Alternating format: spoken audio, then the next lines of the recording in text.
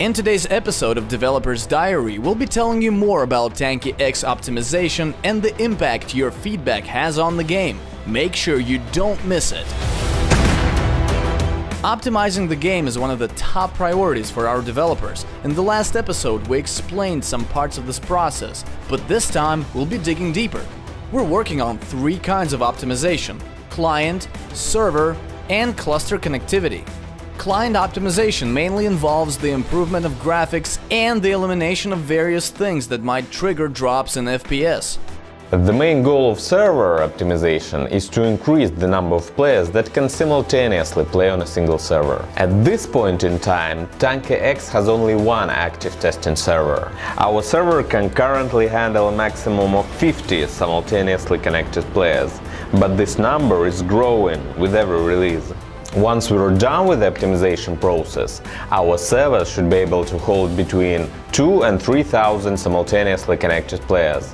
We expect that there will be more than a couple thousand tankers playing simultaneously, therefore we will have a number of servers. Now the real challenge is to make all the servers synchronize in real time. To achieve this, we will have to group them into a cluster. What this means is that physically there will be a dozen servers, but the game will treat them as one giant server. Without this cluster implementation, our servers would never be able to support the open beta testing.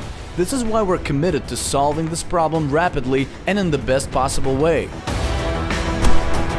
Just like any other game developer, our goal is to make a great game. This is why your opinion is extremely important to us. In order to get the required feedback, we regularly send different questionnaires to our closed beta participants. It is thanks to your feedback and bug reports on the help side that we've managed to repair a huge number of bugs.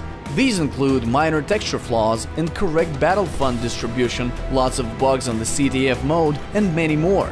Our developers are actively working on the anti-cheat system. Our latest step in this direction was reconfiguring our preventive systems. This was done in order to reduce the number of fake signals triggered by lags, which led to unexpected self-destruction. Since then, the number of these incidents has dropped dramatically. In our previous episode of Developer's Diary, we talked about changes in graphics. This triggered a wave of positive feedback as well as lots of questions.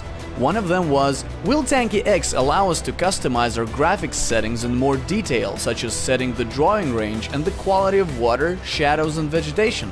Yes, we are definitely planning on implementing an improved menu for graphics settings. However, this will most likely happen closer to the start of the open beta. Hope you enjoyed this episode of Tanki X Developer's Diary. See you next time!